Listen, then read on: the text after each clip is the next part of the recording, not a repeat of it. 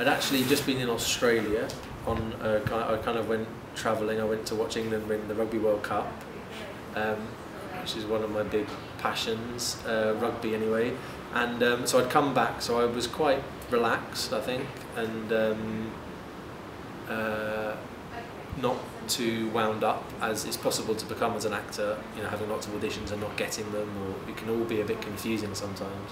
But I was, yeah, I guess pretty relaxed, and I just swanned into this audition having not really thought a huge amount about it, and I guess it was the right part at the right time.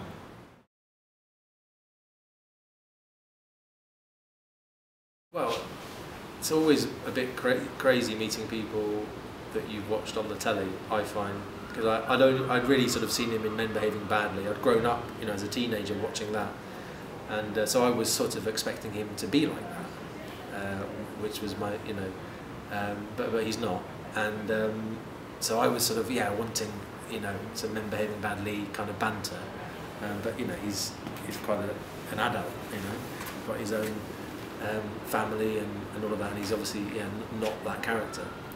So there's a bit of an adjustment, because you've got a relationship with someone through having watched them on TV, and then you meet them and there's something quite different, and anyway, so there's all of that, but it was fine. He was a bit of a dreamer, you know, a bit of a loner, and sensitive. I don't think back on him as a character with loads of insecurities. Maybe that's because I've got plenty of my own, but I just saw him as quite a, you know, just quite a human being. I think he was quite sort of vulnerable. There was a vulnerability about him that is maybe, you know, why some people have, you know, been sort of drawn to him. I remember the writer Dominic Minghella of the first two series saying that because Doc Martin was very cold, you know, he's quite a cold character, emotionally quite sort of cold and reserved, and you know, that it worked quite well, the sort of double act with Mark Mylow, because he was the sort of, he wore his emotions more on his sleeve, and therefore they kind of, you know, work quite well together. Well, I'm pleased that the dancing scene came off, because I was pretty terrified about that, and that you know, hasn't been you know, kind of laughed off screen, as it were, and I don't know, I think it was quite a sort of difficult emotional journey to go on with the character. If I remember back, you know, pretty exhausting, going through all the excitement of, you know, having met, what's her name? Having met Julie Mitchell, and then for it all to come crashing, you know, crashing down. Wasn't there a whole pregnancy thing? He thought she was pregnant and all of that. Yeah, big emotions.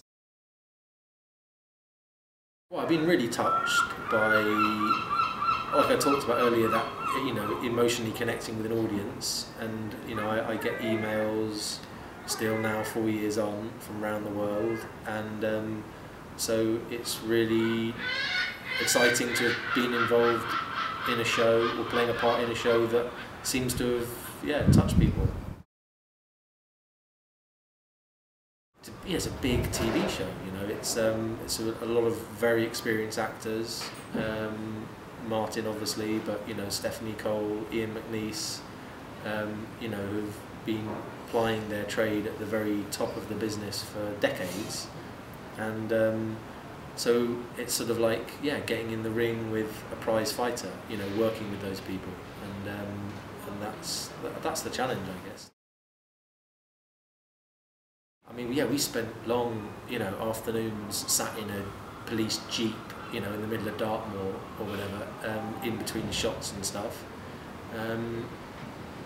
I think it's the same answer really as what I just gave, just that you really, you know, it's exciting as a young actor to work alongside someone with that experience, and it sort of, yeah, makes you raise your game, and you want to kind of, yeah, prove yourself and learn.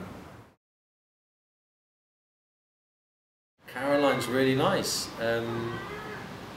Guys, did Mylow have a crush on her? Oh, I took her to the dance. She's a lot of fun. All the actors on the show, you know, really fun to work with, and very cleverly, I guess, you know, put together. They're all very different, and they, you know, it was really fun learning how all the different characters kind of interacted with each other. But yeah, Caroline's again is a, you know, really successful TV actor. I think it could only really have worked as a storyline if the Louisa character had, you know, some feelings for Mylow. I think it would have been pretty painful watching him just relentlessly try and sort of woo someone who wasn't interested. Yeah. But then that's what Doc Martin did, and that's what she did.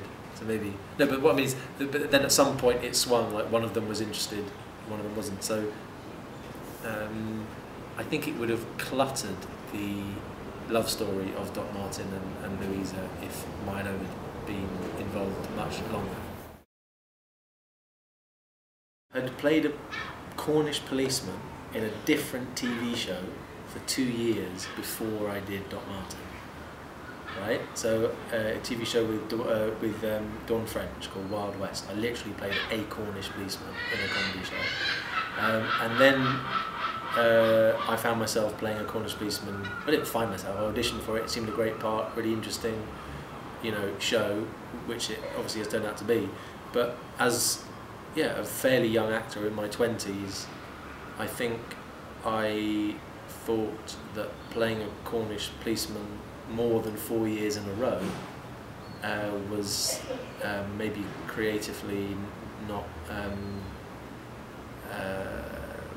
fulfilling, and I wanted to play a different role. I guess I wanted to explore other roles.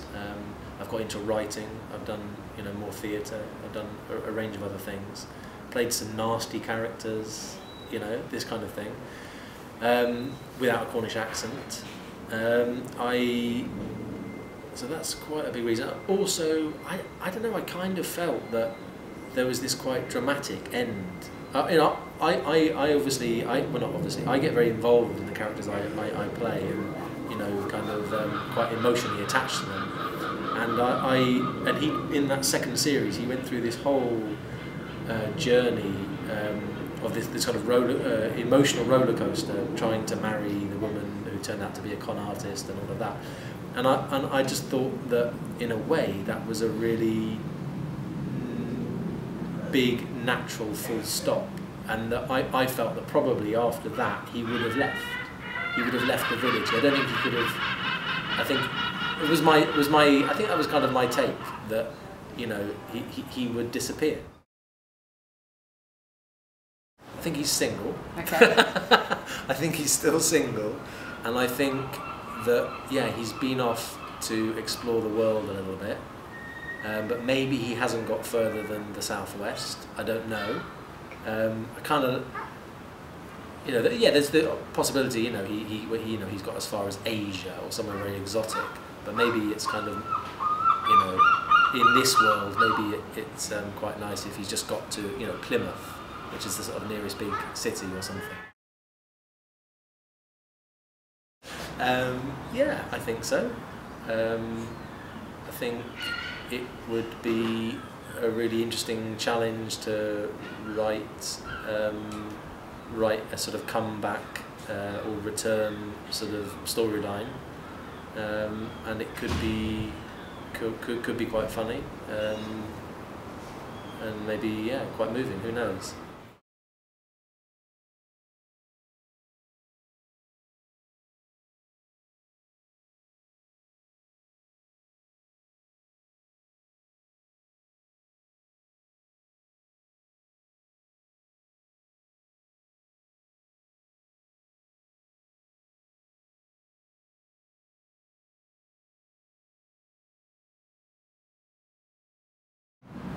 I've got a news page on that, so it kind of updates with different work I'm doing, and if this Swallows and Amazon show continues, there'll be all the information of how to get tickets for it on that, and any TV shows and stuff I do, you know, but when they're going out and things like that on there. So that might be a helpful thing to look at if anyone's interested. Well, just thank you for tracking me down and letting me know that you've enjoyed the character, and I'm really pleased that people have enjoyed the show and enjoyed Mark Mylow, and yeah, keep watching, have fun.